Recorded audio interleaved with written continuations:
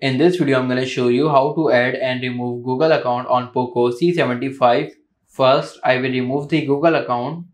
Go in settings, scroll down, tap on Google, tap on the Google profile, tap on manage account on this device, tap on Google, tap on more, tap on remove account, tap on remove account again.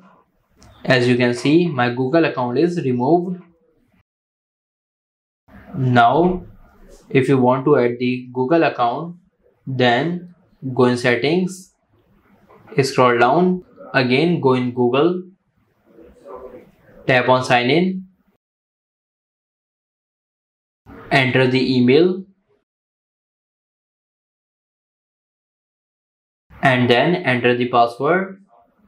I have entered the password. Now simply tap on next. Scroll down, tap on I agree,